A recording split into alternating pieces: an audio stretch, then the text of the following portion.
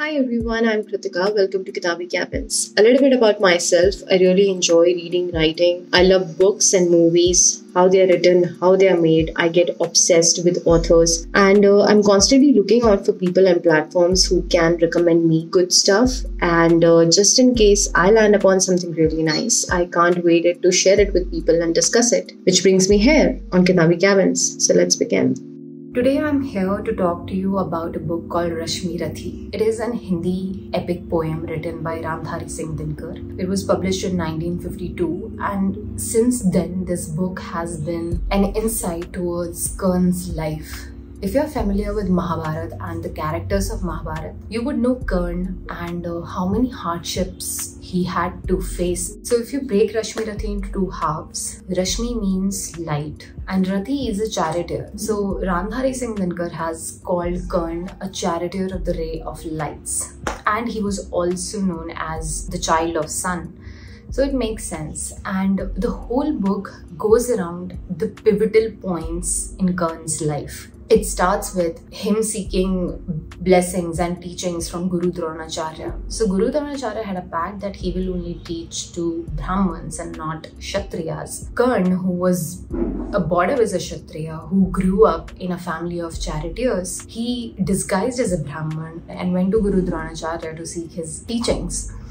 And later during his course of the lessons, Guru Dronacharya gets to know that, okay, he's not a Brahman, and he curses him. And this is just the beginning. One of the major incidents happened when Duryodhan befriends Karna. That was the first time when Karna found somebody who has looked him beyond his caste, beyond his birth, beyond his background. Ramdhari Singh Dinkar talks about casteism. And it is a little bit disheartening that whatever he has written in the book is so much relatable when you see it in current setting of time. The hardships that women had to face or the allegations that women had to face still hold true. As much as it is relatable on a little sad ends, it is also relatable on human emotions, on friendship, on betrayal, on family drama. Oh, the family drama. When it comes to Karn's life, his life has been full of, as I said, a lot of hardships.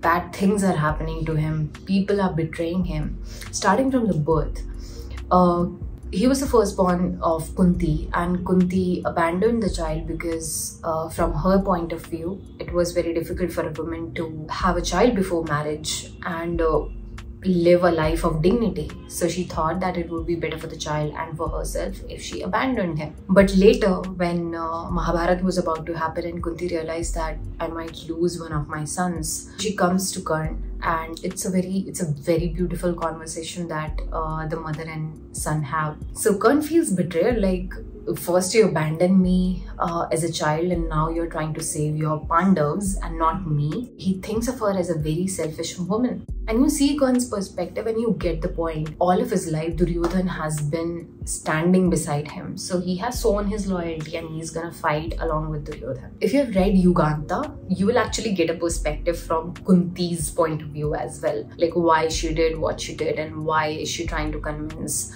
Karn not to fight the battle. Karn actually promised Kunti that her 5 sons would be alive. But you might know how the war ended and who died and who lived. I grew up on Mahabharata, so it's very close to my heart. And Krishna and Karna are two characters which I would like to deep dive into because they are so humanly, one is very humanly complex, that is Karna, and he's feeling so many emotions that are relatable on so many levels, and Krishna is more on the calmer and practical and all of this side. If you want to give it a go, please do. Even if you're not very well versed in Hindi, it's fine because you won't break the flow. Once you start reading it, you will get the gist. There is a snippet from Rashmi Rathi which a lot of theatre actors do as a practice. Manoj Bajpayee and Ashutosh Rana have done a snippet of the part where Krishnji comes to Duryodhan asking him like, we shouldn't go ahead with this war, and this is the point that a lot of theatre people narrate. दे दो हमें केवल